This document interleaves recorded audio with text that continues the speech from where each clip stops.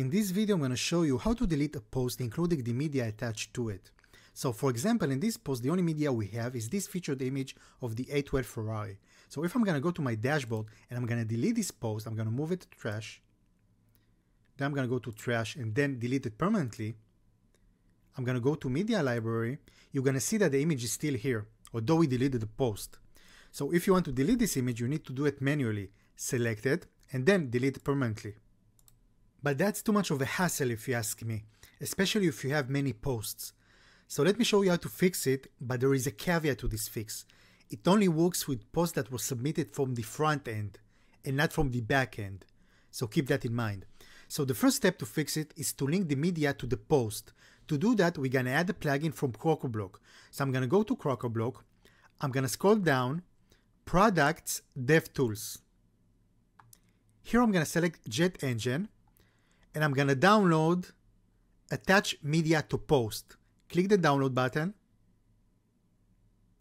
Next, I'm going to go back to my dashboard, Plugins, Add New, Upload Plugin, choose File. I'm going to choose my file, Open, Install Now, Activate Plugin. The next step is adding a code.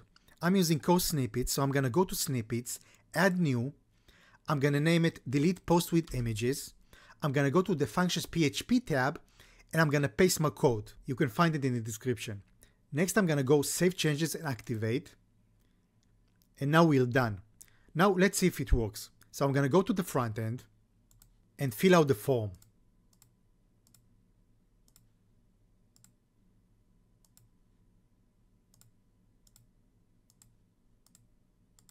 Submit. Next, I'm going to go to my dashboard, to my custom post type luxury cars, and as you can see, the post appears. If I'm going to go to the media library, you're going to see our featured image also. So now let's go back and delete it and see if it works. So I'm going to move it to trash. I'm going to go to trash and delete it permanently. Only then it will be truly deleted. It's not enough to move it to the trash. Okay? So delete permanently. Now we're going to go to our media library. And as you can see, the image is gone. So that's how you delete posts with your media. So that's it for this one. Don't forget to like and subscribe. And I'm going to see you in the next one. Peace!